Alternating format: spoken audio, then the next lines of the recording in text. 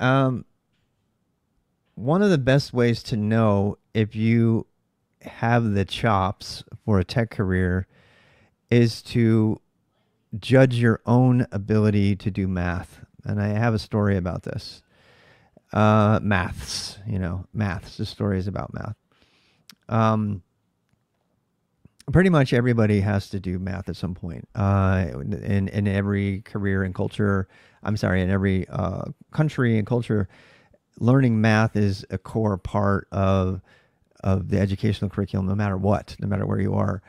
And the story goes like this. So my son and I, who was helping me do some teaching, went on to teach at a private school and some other things. Um, we were struggling because while we were at SkillStack, we noticed that there were some people in the same group, actually, same age, that were really able to pick up computer programming. They had no problem with it. And there were others that looked at us like with really blank stares. And it was kind of interesting. In fact, I called the learning lab. SkillStack was kind of a learning lab, and they're talking about the passion thing from the other video. That's cool too. So anyway, we were like, all the people had the same level of intelligence. They had the same passion. I mean, they'd all been more or less vetted before they were allowed to come in to some degree, and we were still struggling to figure out. So I can't remember, we were talking, but we were trying to figure out what was so different. And in fact, we started asking.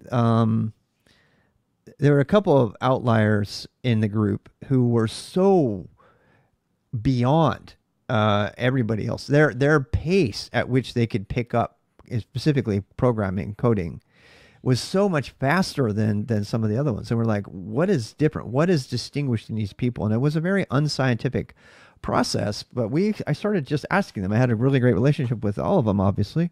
And I remember one in particular. I asked him. I said, "Yo," I said, "Tim, how did you pick up computer programming so quickly when you were young? I mean, you were here when you were like 9 or 10 years old. I mean, you were really, really young. And how did you? I mean, what?" And he's like, "I don't know. I just did it." And I kept peppering him. I was like, well, what else did you do? I mean,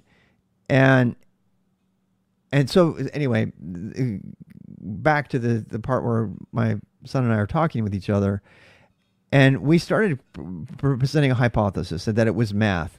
And we were saying, okay, it's not age related because we have people that are really young that are kicking butt against people that are much older.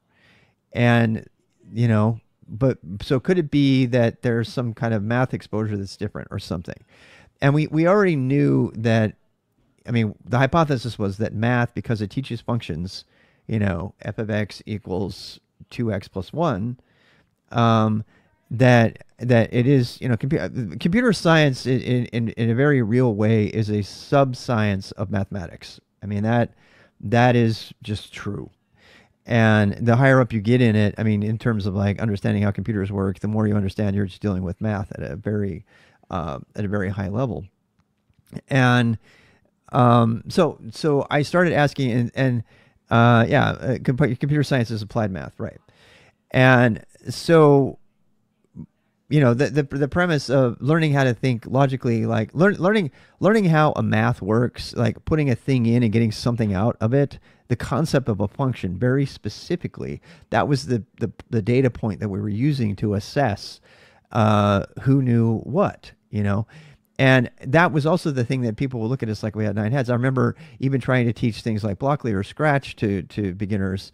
They were like, they couldn't, if they hadn't had algebra or even pre-algebra, they couldn't get it in their head that there's this idea of putting some data in, a number or whatever, and then the machine, it would come out on the other side.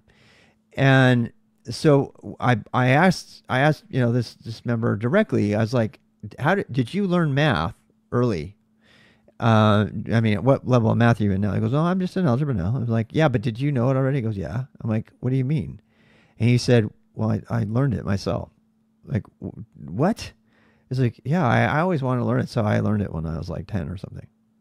So he had gone on the internet, and I don't even remember how, and he taught himself algebra before he'd ever even have an algebra class in school, which I could get down a whole rabbit hole about why formalized education for the masses is totally screwed up, because it doesn't keep up with the pace of the people. This person had taught themselves algebra. By the time they were in algebra, they were totally bored, which is probably one of the reasons I saw them. I saw a lot of people who were bored by the formal education system, and they would come to me and we would challenge them. We would push them on in their way. But the takeaway is that math was the distinguishing feature. So the people that were able to just really rock with Python functions and procedures and stuff, they had a certain amount of algebra. So when you said, oh, you're putting a thing in and you're getting something out, right? And again, the malleability of young age brains, absolutely, totally down with that. And whether it's because they want to get good with Minecraft, running their own servers or whatever, they learn so much more. In fact, I think there's like a really magical age between 10 and 14, pretty much, where especially for men, where the hormones start to kick in and other distractions come up. They have the brain capacity to kind of really understand all of this. They're also picking up math. That if you are trying to decide, you have a young person in your life, then you're trying to decide how to get them into this stuff. That is a really prime age between like 10 and 14 or so to really, really just go on the coding kind of things. And those activities, because they will still be interesting to them, and they're going to discover, like, cars and sports and girls and stuff like that. And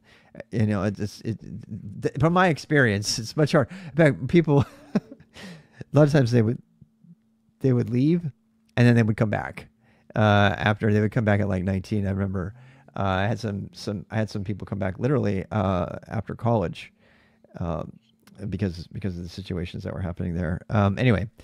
Coming to yourself today. I am Whit. We're in the middle of making videos today. So Whit, thank you for the invitation. That is all for today for that video. So the video is, if you're good at math, you're probably going to be a good programmer. That's one factor.